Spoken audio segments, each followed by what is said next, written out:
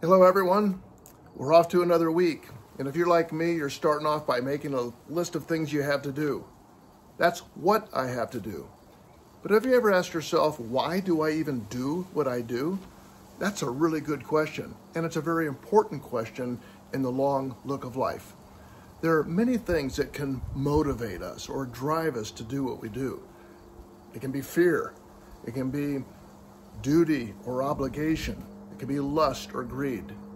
But the purest motivation is love. It is also the most powerful motivation. And Jesus reminded us of this when he gave us the great commandments to love the Lord with all your heart, soul, mind, and strength, and to love your neighbor as yourself. That's the best motivator. But you know, sometimes I'm just not feeling it.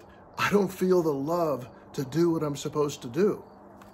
So how do we work through that?